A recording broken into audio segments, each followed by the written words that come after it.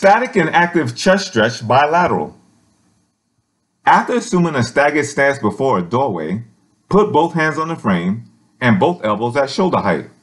Shift the hips forward, keep the trunk upright, leave the neck in neutral, and look straight ahead to feel a static chest stretch equally on both sides. To stretch actively, stand with both feet together, facing the inside corner of two walls, and position both elbows at shoulder height. Step forward with one leg and lean into the corner to feel a moderate chest stretch. After a pause, step backwards with the front leg, then step forward with the other leg and lean again. Continue changing legs until the reps are equal on both sides. Need more stretches for the chest or upper body? Please check my playlist, leave a comment, follow me, and subscribe.